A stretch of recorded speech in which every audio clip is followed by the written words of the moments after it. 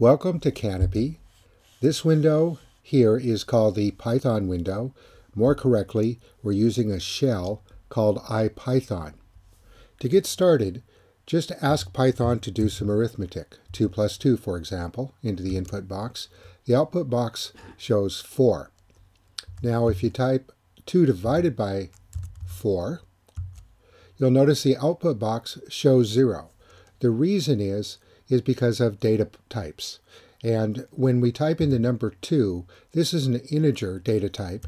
If we want a floating point data type, we type in the number 2.0. So to do division correctly, 2.0 divided by 4.0, that'll give us the correct answer of 0.5. So a key idea you want to remember is always make sure when you're doing calculational type stuff to use floating point numbers. Python is much like a calculator, so let's do the square root of 10. And you'll notice right here that documentation pops up telling me how to use this function. And when I close the parenthesis, that goes away. And you'll notice that it converted this to a floating point number. But what I always like to do is, if I'm going to do floating points, make sure that I'm doing floating points as I've shown here. Now, let's suppose we want the sine of 45 degrees. If I type in sine 45, I get 0.85, and I should get 0.707. And what's going on here, if we type in sine, if we look at the documentation, the angle has to be in radians. So let's go ahead and convert 45 degrees to radians. So I'll erase that. So we have 45 degrees times 2, and I'm going to make that 2.0 times pi over 360 degrees for 2 pi radians, and I'll go ahead and convert that to floating point. And so I see that 45 degrees in radians is 0.785. Let's try this now, sine of 0.785. And indeed we get an answer of 0.707. Now, let's suppose we want more digits. I'm going to define an angle, and I'm going to call this angle theta. So theta will equal 45 degrees times 2 pi divided by 360 degrees. And if I want to see the value of theta, I just type that. And now I do this, sine of theta. And I get more digits of accuracy because my angle was calculated exactly. Here's another useful trick. If I use the up arrow, I start getting everything that I've entered. So I can enter something and edit it instead of re-entering the line. And let's suppose I took this calculation, and let's suppose I typed the variable theta with a capital T. Let's see what's going to happen. And what you see here is we've got an error, and Python is telling us that the name theta is not defined. And what's going on here is Python is case sensitive, and this means that it distinguishes between capital letters and lowercase letters. So in particular, theta and capital theta are two different variables.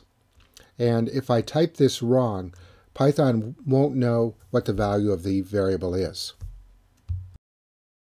Now, let's suppose I want to calculate area of a circle. I'll start by saying the diameter is 1.5 meters. And let's see if Python's got that correct. It does. And so let me try pi times diameter. And Python multiplies that out for me. Now let's go pi times diameter squared. And I get a mistake here. And what is happening is it's telling me that this operator right here is unknown to Python. And so what I have to do is pi times diameter, and you use this double asterisk to indicate a y to the x, in this case diameter raised to the second power. So I can see I've got a value of that, and so I can find an area as pi times diameter squared. And like all software, this will do order of operations. It knows, the program knows to do this calculation first before multiplying by pi. So let's hit return on that. And there's pi times diameter squared. And so if I want area, oh, let me just use the arrow key. There it is. I now have to divide by 4. And so there's the area of a circle with a diameter of 1.5 meters, and this area would be in meters squared. Now let's start putting some labels on this. So I'm going to bring up the last command, and I'm going to type area and create a variable called area. And if I want to see the answer, I just type area, and I see the answer. And now I'm going to introduce the print statement. And I can do this, print area, and Python will print back the area.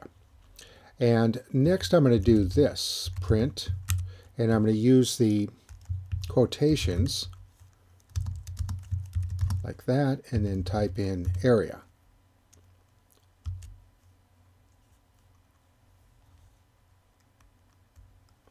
And I see that I got a syntax error. This happens a lot. So let me bring that command back up. And I need a comma right there. And now Python's telling me the area is 1.767. And let me modify that and make that even a little bit better. And I'm going to put on units. So this is meters squared.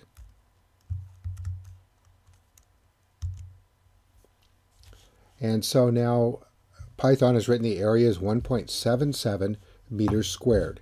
I've got the name of the physical property I'm calculating, the value of it, and the units. And what I introduced here is the concept of a string variable. And there's two ways to enter string variables. I can use a single quotation like this, or I can use a double quotation like this. But if I type this without a quotation, I'm going to get an error. One of the most useful things you can do with Python is learning by doing experiments. So for example, what happens if I mix data types? So I'm going to take 2.0 divided by 5. So I've mixed a floating point with an integer. And I can see that Python gave me a floating point value back, and this is the correct number. Another example of an experiment. What happens if I try this? Print 2 times 2. Wow, Python just gave me the value. And let's suppose I modify that. Print 2 by print product equals, and I'm using a space so the output looks nice. I remember the comma this time, and I'm going to do 2 times 2. The product is 4. And suppose then I change one of those to a floating point number, and I see that Python gives me a floating point value out. So that's called learning by experiment. I use that idea in all programming that I do.